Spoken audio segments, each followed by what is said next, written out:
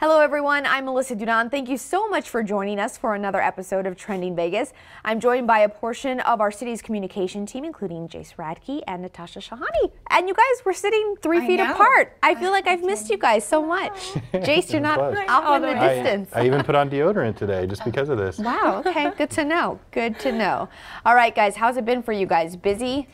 It's an understatement. Yeah, busy, a little busy. Yeah, things are opening back up, so we have a lot of events at the city now that we're doing, you know, a lot of outdoor events and different things that we're publicizing. Right, and I do want to mention to everybody at home watching that while we are taping this, we're taping it on a Tuesday, and we're actually waiting for the county commissioners to decide what is going to happen with all of the mask mandates and social distancing and capacity rules starting June 1st. So while we're taping this, that's going on. So if you're watching this in the future, things might change, just FYI.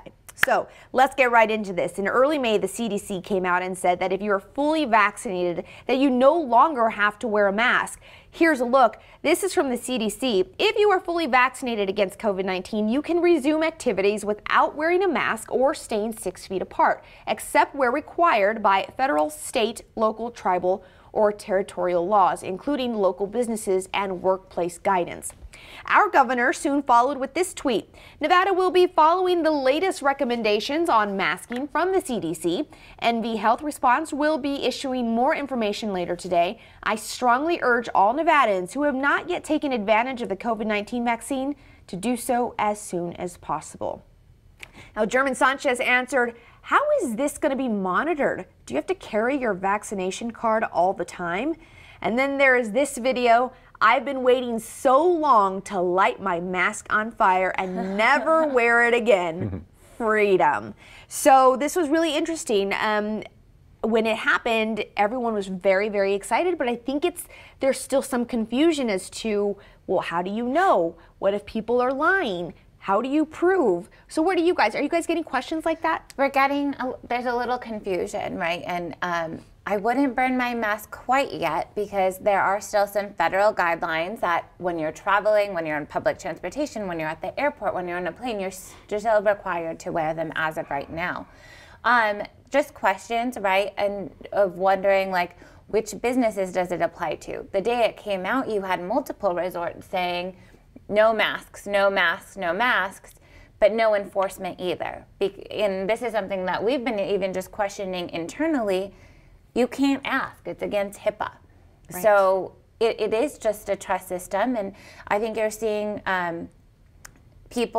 corporations take stances like no mask, but then governments like in California has asked all of their businesses and corporations to follow what California wants to do. So there's still a lot of unknown. There's still people who are hesitant to do it, and right, everything is personal preference. So it's great. I went to cycle class without my mask for the first time, and it was amazing to just be able not to suck in my mask every time I had to take a breath. But you can still see, like, people are like, hesitant. Is this okay? Is this not okay? What's going to happen? I did see a tweet that I thought was really interesting, and it said, can we normalize the mask during cold and flu season? Right. Can this just be a normal thing? Because it's been a year since I've had a cold or the flu, and I think I've mentioned that before on this broadcast that I haven't been sick, knock on wood, in a really long time, and I do credit that to the mask wearing. Jace, what are you seeing on social? Just, you know, people, like Natasha said, are trying to get through this transition. It's really a transition period, and I think the hard part that we are seeing is people, you know, have dealt with this, you know, the restrictions and the mask for more than a year at this point. So it's the changes are coming so fast by comparison. You know, when we were going the other way and we had to put new restrictions or safety protocols in, it was usually a gradual situation. You know, like this week we're going to go up to 50%, and then in another month we'll go up to, and now this was like one day, right? Everything changed. Yeah. But I think we also have to realize that private businesses can make their own, they can make their own rules. And so that's interesting. I went to Lifeguard Arena in Henderson this past weekend to watch my son play hockey, and I did not have my mask on. I walked in, was sipping on some coffee because it was an early game, and somebody stopped me at the door and said, "Ma'am, I need you to put your mask on."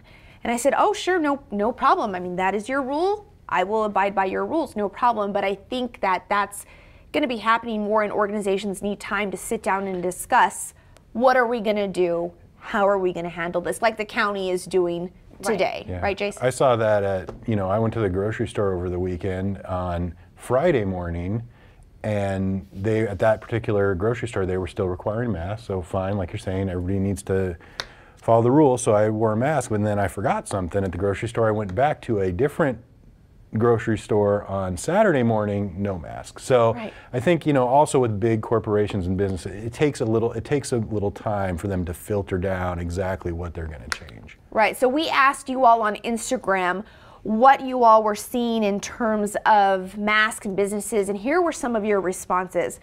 First of all, we just got a normal yes, then we got some are, some aren't.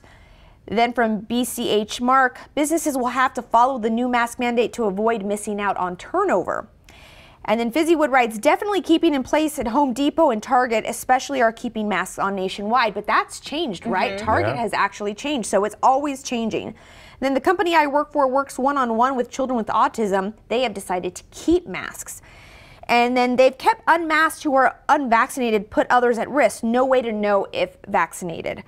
Others say should be the law. And then the other one is the problem is that anti-maskers will lie and say they are so they can do what they want. And that is definitely a fear as we move forward. But we're going to see how that's monitored, because I heard that some businesses maybe could ask for a vaccination card, but they have to maintain privacy laws. So I think there's going to be a lot of attorneys involved in the next few months to see how it all works out. All right, guys, let's move on to our next topic, still related to COVID-19, and that is the announcement that the FDA has said children 12 and over can now get the 2-dose Pfizer vaccine. Here's a look. This from President Biden. Kids 12 and up can now get the Pfizer COVID-19 vaccine. Parents, protect your kids, your family, and your community. Get your kids 12 and up vaccinated. Then there is this response. What about long-term side effects? My son has special needs, and how do we know that there will not be any side effects? But then there are parents that don't have any sort of hesitancy. Thank you. My 12-year-old has her appointment on Friday for her first dose. Myself and my 16-year-old are already fully vaccinated. And then I thought this was interesting because the conversation goes on and on about, well, kids don't get the COVID as serious as other people do, but they still are carriers. So I think that's interesting. We have to remember that they can pass it to people who are more at risk for complications. Well, and they're not just carriers. They are getting it. And we are seeing a higher population of youth in the hospitals and even dying from the disease, right? So it's not like they're immune to it naturally.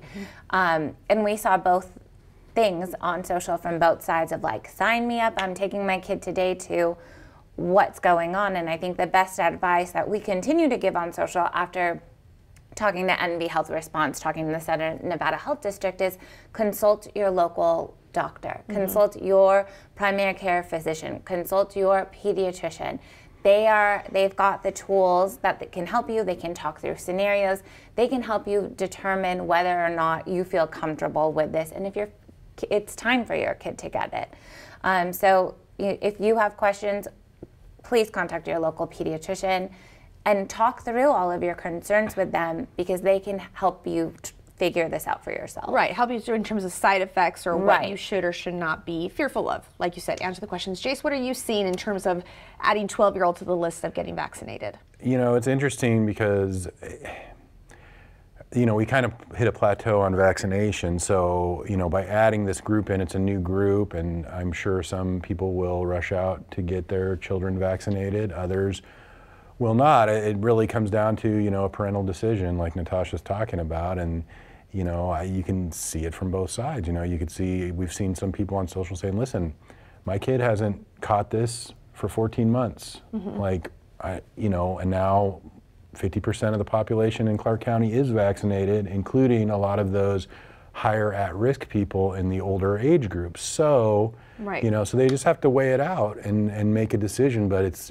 that's part of being a parent, right? And I think the health district was concerned for a long time that we were not going to reach that 60% threshold. And now that might just be a moot point as we go to June 1st. We'll have to see what the county decides. But I do think it's interesting that more people can get vaccinated now. It is going to be interesting to see a younger age group get vaccinated as we move into a new school year and what that means for schools, because I need my child in school. So I'm just going to put that out there. But we wanted to ask you all if you were hesitant to get the COVID-19 vaccine and why or why not, because as Jay said, because of the Johnson & Johnson news that came out, we did see some vaccination numbers go down. So we wanted to ask you if you got it, why or why not are you hesitant? Here are some of your responses. First, no, I am vaccinated. Nope, already vaxxed. No, I read up on mRNA to understand it better. People need to be educated on what it is. Then we have this one. No, I work at the Valley hospitals across town and I'm seeing terrible side effects. Interesting. Mitch writes, no, because I'm not a moron. Sam says, no, infectious disease scientists are experts. The vaccine is safe. Others say, no, I'm hesitant on our future because people are hesitant to get vaccinated. And then Miss Claudia writes, I was never hesitant. I'm fully vaxxed. So it's really interesting to see people's take on it. It'll be interesting as we go into the future. All right, guys, now on to another controversial topic. Paid parking. That's right, it is back at MGM Resorts International, and of course, people are upset about it. Here's a look. 8 News Now tweeted, just in, paid self-parking is headed back to MGM Resorts. A spokesman confirmed to 8 News Now Monday. Now, of note, though, the first 3 hours will be free for locals. This person writes, really? Parking fees? So long, free Vegas hotel parking. MGM Resorts to resume parking fees in June. Now, this guy writes, nope, locals just don't even park there. Should be absolutely free. And then this discussion, as it always does, turns into boycott this property and boycott that property. And I've got to say that I have been on the Strip and other places around town that have opened up, and prices are just so high. And you're going, do I not remember them being this high, or are they really just going up because businesses have been closed for so long and parking is just an addition to that? But still, this, you guys hear a lot about parking. It's a controversial topic. And it's not just Strip parking, it's our own parking downtown, and there is no parking. I mean, like, people are out and they're supporting businesses and they're getting back out there, and it's so great. But I've circled the block at the Arts District for about 20 minutes before I was like, do I go home or do I keep going to find parking? Right. And I know parking is a big priority for us. We're looking to build more lots. But we do have to charge, right? Because the lots cost money, and you do have to pay to maintain them and to secure them and stuff like that. So it is a debate, and I struggle too.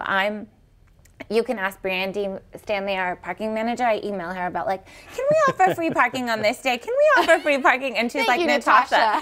She's like, Natasha, well, like, and she explains it to me, and I'm like, okay, I get it. But, you know, I'm fighting. I'm fighting for free parking. You guys, Natasha's out there fighting for you guys. But we do have bills to pay here at the City of Las Vegas. Jace, what are you seeing? What do you think about this debate? Well, first, I would just say, for those folks going to the Arts District or downtown, we have a big, huge City Hall parking garage. It's not that expensive to park there. It's usually empty in the evenings when you're probably going to those places. 500 Main Street.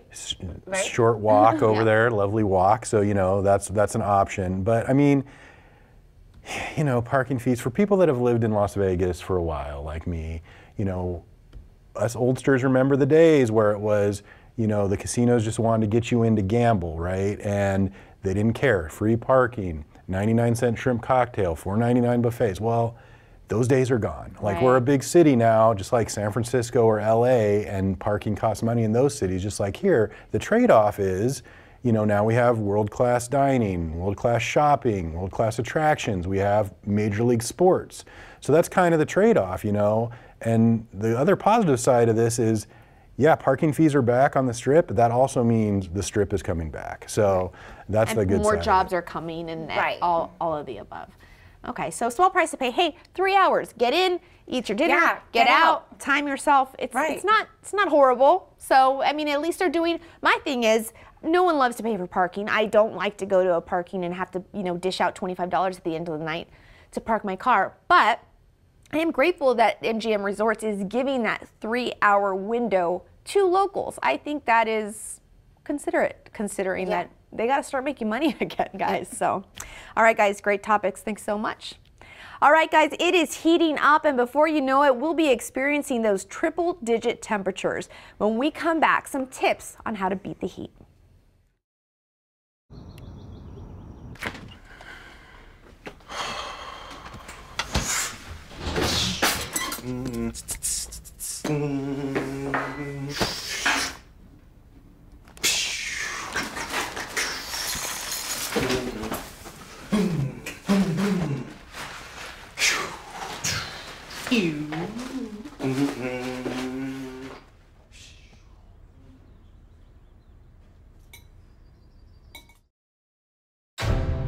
I'll be seeing you in all the old familiar places.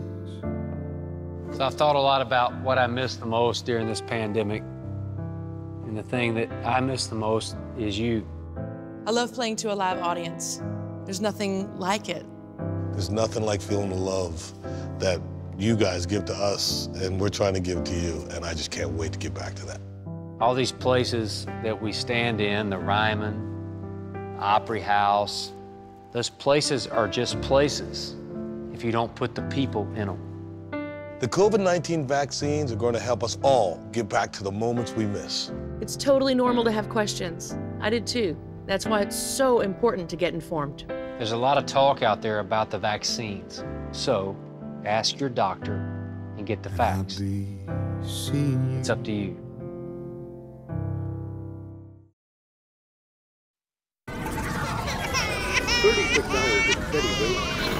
This is what too much sounds like. This is what stress feels like. And this is what help feels like. If you've lost a job, worry about your next meal, or have trouble making it through the day, we can help. Text STRESS to 211-211 to find a solution. Welcome back, everyone. As we have all been feeling, it is heating up and fast here in the Valley. And with this weather comes some definite heat-related challenges and concerns. Now, to join me to talk about how to best protect yourself and your loved ones is firefighter paramedic Sherry Gordon. Sherry, thank you so much for being here. Thank you for having me, Melissa. So I think a lot of people don't understand, especially if you're a newcomer to Las Vegas, because we have so many, this heat will sneak up on you. And it happens fast. Really quickly. So let's talk about what heat stroke is and what heat exhaustion is. Can you help kind of differentiate that for us? Yes. So they're both heat-related illnesses. And it happens when you're exposed to excessive temperatures, really high heat. Heat exhaustion, you'll get nausea, vomiting. You'll have some cool, moist skin because your body's still trying to cool itself, fatigue, and if left untreated, that can progress to heat stroke, which is really serious, and it is life-threatening. So with heat stroke, those symptoms, your body temperature can really spike, 103 degrees Fahrenheit or greater. So you have a fever. Yeah. And again, nausea, vomiting, your skin will be hot and dry and red because now your body is so hot that it's not able to cool itself. Also, you'll develop confusion and it can lead into unconsciousness. And so that's super dangerous because when your body temperature spikes like that, your brain is affected and all of your other organs, your heart, your liver, your lungs, all of that is getting so hot that your body's starting to shut down. Is there some advice you give people? Like for myself, I'm a parent and I know that I've been in Las Vegas enough to know that in the middle of July, I'm not taking the kids to the playground at 12:30 from noon till about 5 p.m. We're not outside. It's just too hot. It's too hot. But is there a threshold or a certain amount of minutes you recommend parents pull their kids out of the sun or stay out of the sun? Do you guys have thresholds like that? Well, children, the elderly, people with disabilities, they're typically the most vulnerable. Right. And because it is so hot, we recommend just staying in the sun for periods of time. Definitely try to not be in the sun during midday when it's the hottest temperature. Things that you can do to help shade or cool your loved one, make sure that the clothing you wear is loose fitting. Make sure that it's light in color. You can shade your babies with a hat or an umbrella. But most importantly, you just want to make sure that you are hydrated and that you're drinking plenty of fluids throughout the day. Well, and that kind of leads me to my next question. If you are better hydrated, which I need to do a better job myself of doing. We all do. Right? So if you're better hydrated, can you withstand the sun a little bit longer? Does your body let you kind of adjust more? So obviously, if you're better hydrated, you will have a better chance of being able to stay out in the sun. But that's dependent on a lot of factors. It could be your age, it could be how physically fit you are, if you have any underlying medical conditions. So staying hydrated, number one, will help, but also you want to make sure that you don't consume things that will dehydrate you.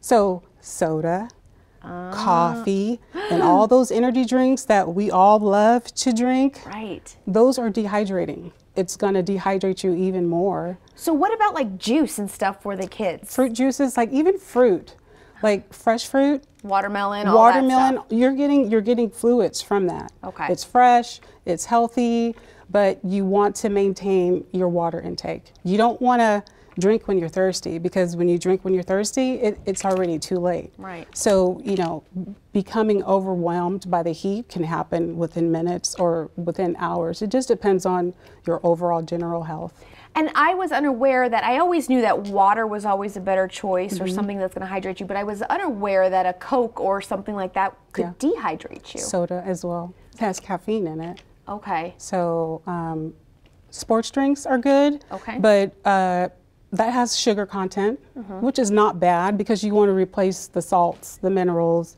Right. So if you do an even balance to replace that stuff that you're sweating out throughout the day, is helpful. So let's talk about if you're in a situation where you start to exhibit some heat exhaustion signs or even some heat stroke signs. What are some things that you can do immediately to cool down the body? Yes, so definitely you want to get out of that hot environment. So if you can go indoors, that's the best thing that you can do. Okay. Preferably if you can get into an air-conditioned space. Definitely you want to remove any clothing, tight-fitting clothing or any clothing in general. You can take a cool shower, you can take a cool bath, you can get in front of an oscillating fan. You can also take wet towels and put them around your neck, you can put them around your head. But the main thing is to remove yourself from that hot environment so your body can have a chance to start to cool down and get to a normal temperature. Now, one of the things I've heard, and I've actually done it on myself, because I've been in a situation where I just got overheated on a story, as a matter of fact, out shooting a story. But, getting some, I got some ice packs or some cold towels, and I put them under my arms. Armpits. Does that help, or was that in my head? No, not at all. So you can, put it on the back of your neck. You can wrap it around your head, but that will help to cool your body temperature as well.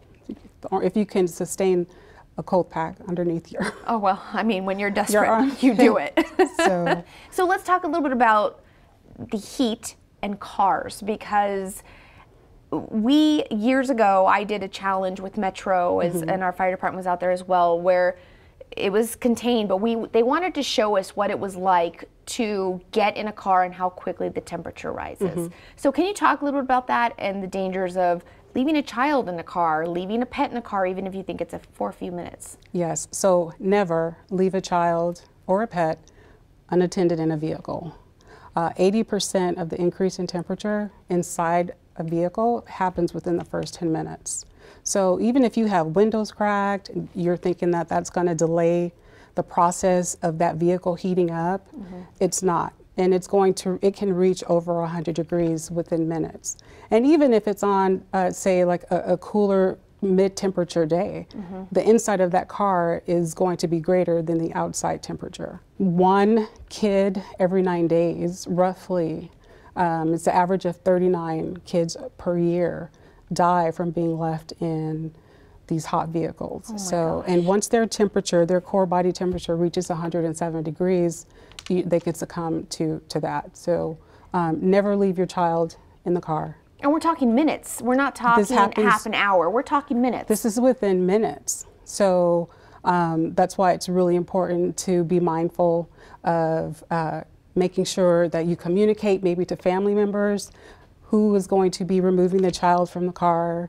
If you can get into a habit of, say, whenever you come to your destination, just make it a habit of going to the back door and opening the back door. Right. Every time you park. If you can, put a diaper bag or something in the front seat with you, almost as a cue that I do have my child with me. Right. And you know, people are busy, they get distracted, so it happens, but it is preventable. What about animals in the car? Do they, you know, you can't take animals in certain places. An owner will leave them in there for a few minutes just to run in, but do they have the same kind of setup internally as a child does? Our furry friends, yeah, family members, our furry family members, they can't sweat like humans, so it's hard for them to cool down. That's why they pant. It is illegal in Nevada to leave your animal unattended in a vehicle, and you can be prosecuted. Even with the windows cracked? Even with the windows cracked. Okay. So they're just as vulnerable.